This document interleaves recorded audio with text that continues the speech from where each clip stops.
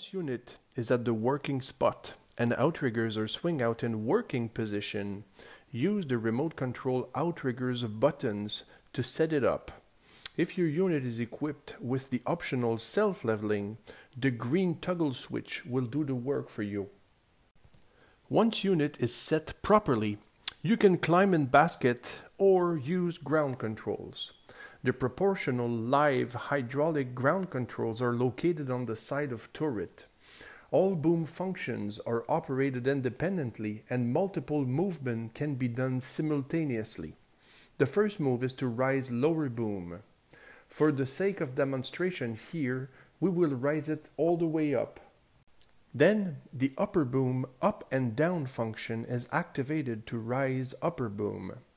The third function we use is the upper boom telescope to reach out horizontally. Once it is all extracted, we can see the jib deployment.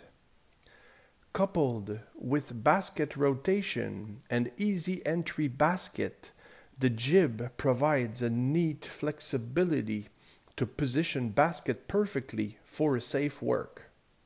All movements can be performed with the basket controls, who offers the operator the ability to move with one hand without the need to remove gloves and while holding something on the other hand.